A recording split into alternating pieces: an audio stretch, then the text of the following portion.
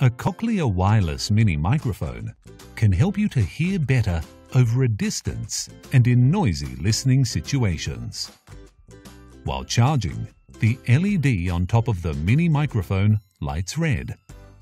When fully charged, it lights green with red flashes every 2 seconds.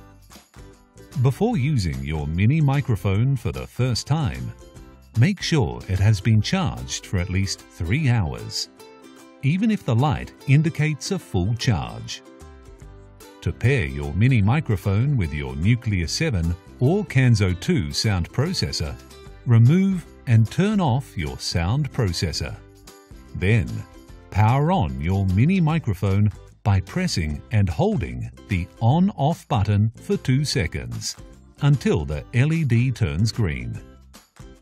To begin pairing, gently press the pairing button on the back of the mini microphone using the tip of a pen or similar object.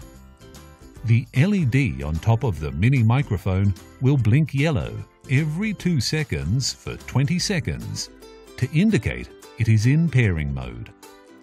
During these 20 seconds, switch on your sound processor. Your sound processor will briefly flash a blue indicator light to tell you pairing has been successful. When you are ready to use your mini microphone, give it to the person you want to listen to and ask them to position it close to their mouth by placing it on their clothing using the clip on the back. The mini microphone has directional microphones, so must be positioned vertically to point at the speaker's mouth. If you have a Mini Microphone 2 Plus, you can place it on a table to listen to multiple speakers in a group setting.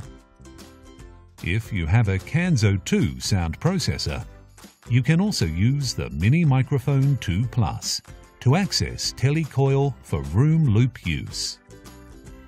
You can use the Nucleus Smart App or CR310 remote control to stream audio to your Nucleus 7 or Kanso2 sound processor. You can also stream audio to your Nucleus 7 sound processor by pressing and holding the sound processor button.